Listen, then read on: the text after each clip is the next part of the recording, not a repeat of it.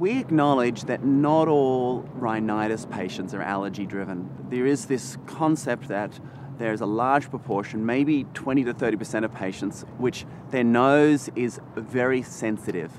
We call it neurogenic rhinitis. It's a overly sensitive nose to the environment, and it certainly drives a lot of symptoms. We see it for everyone in extreme conditions. We go for a jog in the cold morning air or go skiing, we can develop a watery nose. There are sometimes we walk into a smoky room and we start sneezing. These are neurogenic responses, and they can actually be driving some people's symptoms. It's not an allergy process. There is a classic Cincinnati irritant index, a list of irritants that are classically associated with this, that are not dust, grasses, molds, things that we traditionally associate with allergy. So understanding the sort of irritants that are thought to trigger off this neurogenic cascade is important. That helps you decide.